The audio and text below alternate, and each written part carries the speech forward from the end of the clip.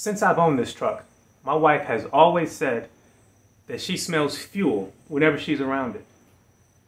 I never smelled it, so I thought she was crazy. But as it turns out, she was right. After I cleaned up all the debris that was between the fuel tank and the plastic that was beneath it, a small leak reared its ugly head. Apparently this truck's had a leak for a while, but the debris was catching it and not allowing it to reach the ground. Now, since there's nothing to stop it, it makes a pool of fuel if you leave the truck for a few hours. It's a small leak, but I need to fix it, so I'm going to replace the whole tank. That is a new fuel tank for my '89 K1500. I jacked the truck up and put it on jack stands and took off the driver's side wheel in order to get more access to all the connections to the fuel tank. Here I am on the passenger side of the car near the filler neck for the fuel tank, and I'm going to remove this hose clamp and this hose clamp first so that it's free from the filler neck.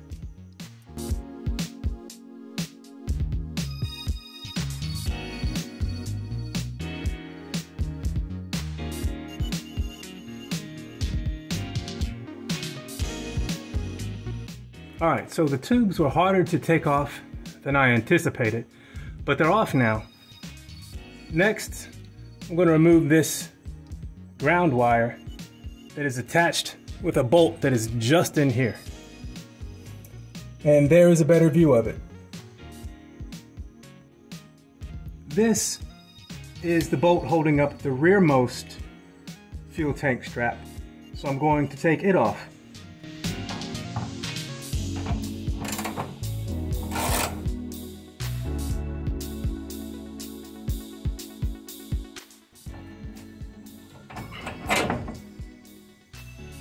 The front of the fuel tank is held up by this bracket that has studs on it that come through the frame here. I need to remove these 4 nuts that are attached to the stud that is on that bracket. So that's what I'm gonna do.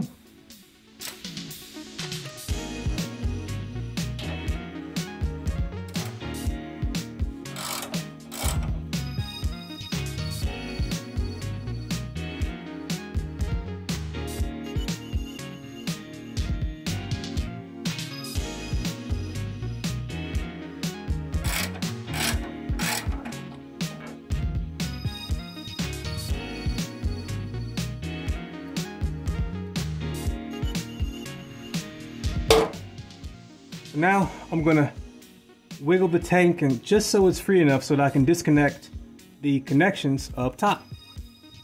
So I don't know if this is gonna work. This is not how I did it last time, and I've never done it this way. But the width of the tire seems to be about the right height such that the fuel tank can sit on it, but not be so much that it puts too much tension on the connections up top. So I'm gonna push the fuel tank bracket from the front outward, and it should drop onto the tire. Maybe it'll give me just enough clearance to disconnect the lines and the electrical connector.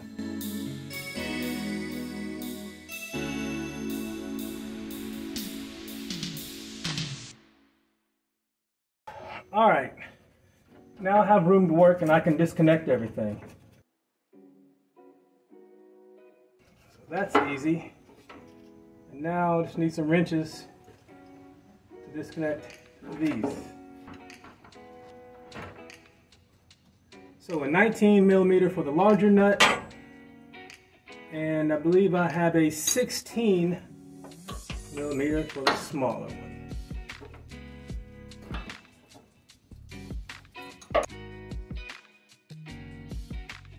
There are 2 identical connections, one for the fuel return and one that is the outlet of the fuel pump. There's also another small tube that is held on with a hose clamp. You just get some needle nose pliers and you can take that off pretty easily.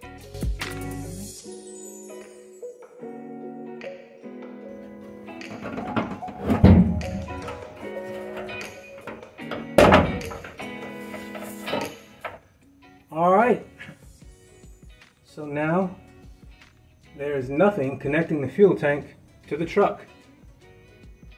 It was tough to get a good camera angle while I was working on it, but this is a better view of what I disconnected.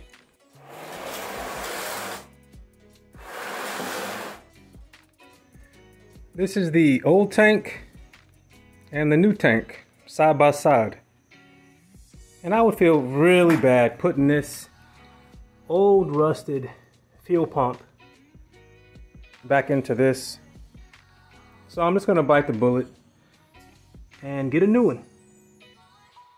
I went to O'Reilly's and picked up a new fuel pump hanger assembly that comes with the fuel pump. And it came with instructions, and the only thing that I need to do to make it ready for installation is put the floater arm on. And I think that's it. I get asked all the time, how do you know how to put stuff back together? Well, I don't always know, but there's always clues. So this is the new fuel pump hanger assembly with the fuel pump included. One of these is the outlet of the fuel pump, and one of these is the return to the fuel tank. With this pump, it's easy to see if you just follow the line. So this one goes to the fuel pump. So that is the outlet of the fuel pump. On the truck, I'll connect this to the line that has a fuel filter connected to it. And this one, if you follow it, it just goes back to a dump tube. So the fuel is returned on that line. And the other lines are obvious. This is the vent tube for the tank. And this goes to the rubber hose that was held on with a clamp. And obviously, this is the connection to power the fuel pump. And that's all there is to it. You install it in the same orientation as the old one, and then put the tank back on. So installing the new pump onto the new tank should be pretty straightforward. So this one comes with a new O-ring. So let's see. I'm pretty sure it goes in like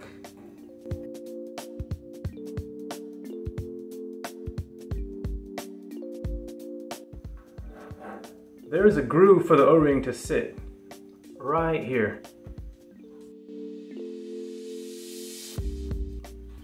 And there's slots for these and tabs that the other part goes under. So I think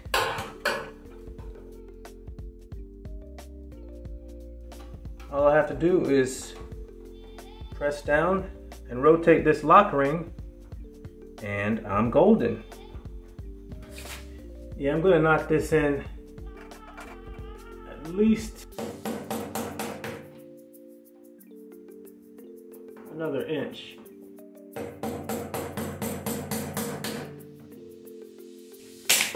All right, I'll call that good.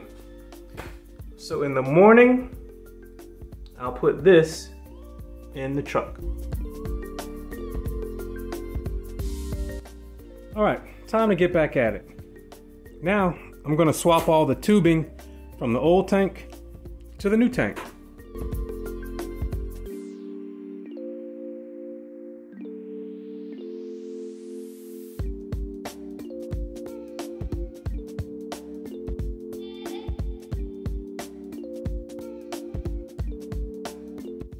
Now, it's time to swap over the plastic that goes underneath the tank and the bracket and strap for the front. This is the nut I have to remove to free the strap that holds the bracket to the fuel tank.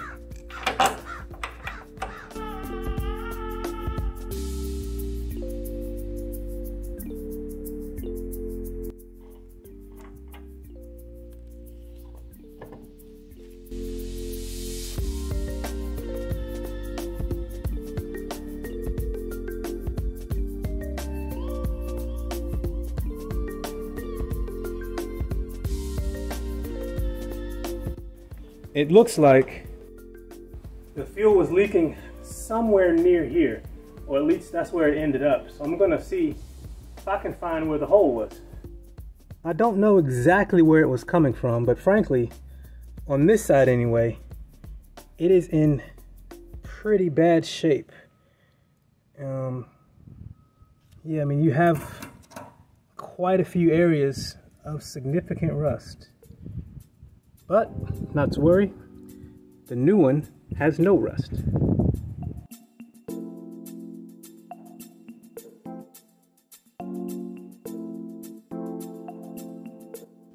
This is always fun because these straps are pretty strong.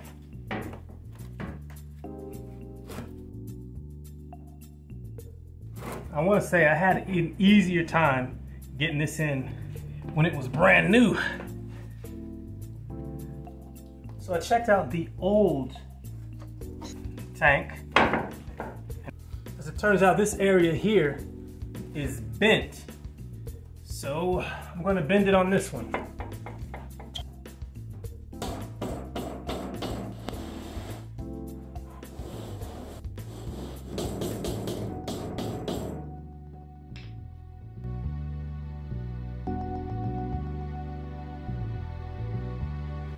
Alright, so I got the nut started. Let me show you how I got it in.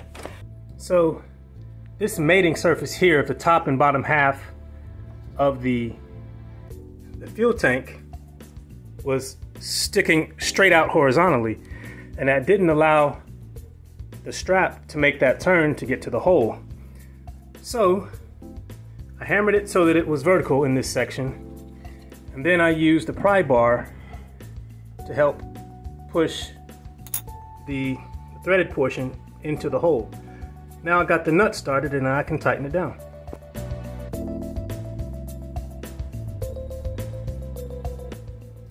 Alright, that's good enough for now. If I need to tighten it more, I can do it once it's mounted back to the truck.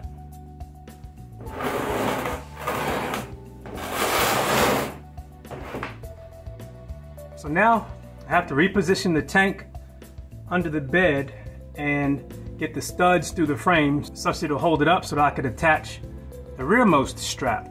The tank is empty this time, so it should be easier. Let's see.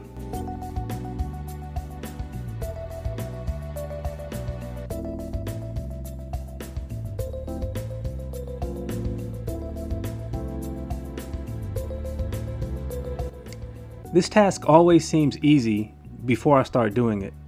There's nothing difficult about it. It's just cumbersome. I ended up using a jack on the front and the rear of the fuel tank to hold it in position so that I could reconnect everything.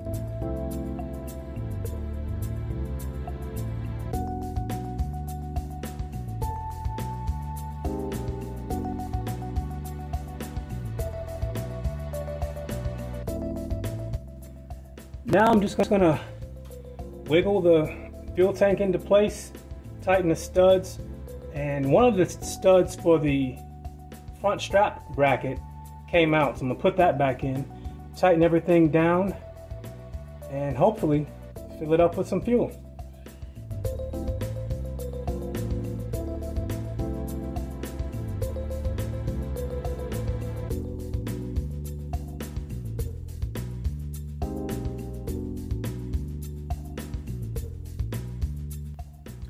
And now for the rearmost strap. See if I can get it to mate back up. Last time I had to use a jack. Let's see if I got enough muscle this time.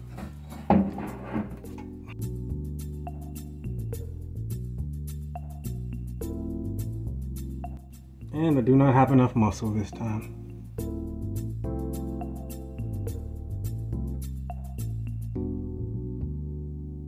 All right, I think that's good. Now I just have to reconnect the hoses and such that are attached to the filler neck.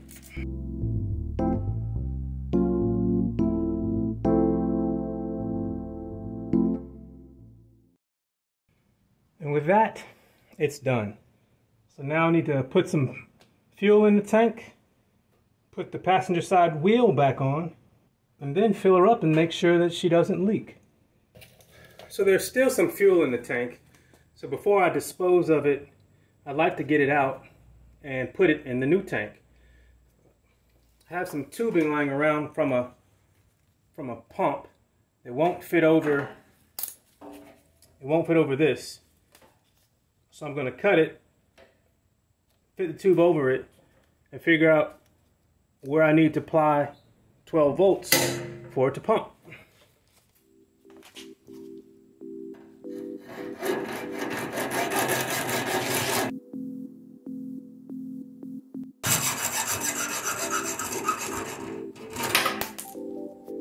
So I'm gonna get ready so that when I do figure out what makes it pump, it doesn't squirt all over the place.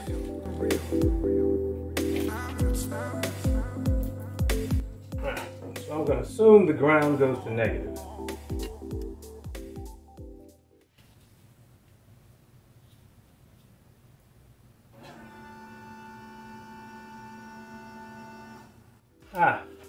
So it is this right one.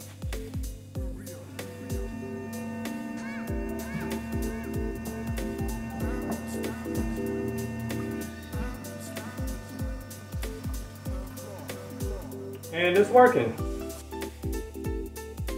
I'm going to let it go until it is empty.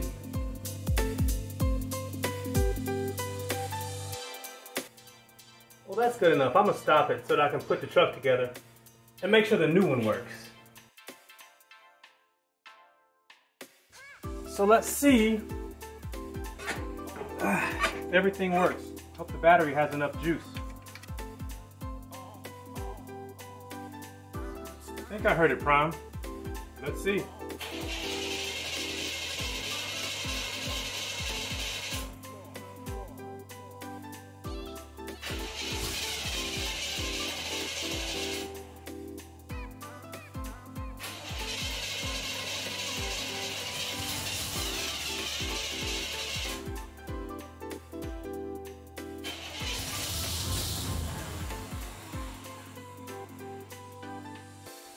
All right, I'm gonna put the rest of the gas in. I think we're good. I had already put a few gallons in, but this is the remainder of what was in the tank.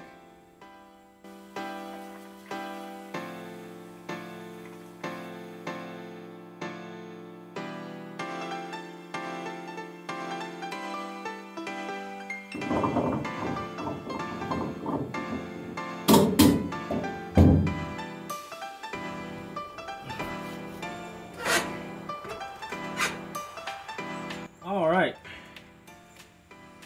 let's see what happens.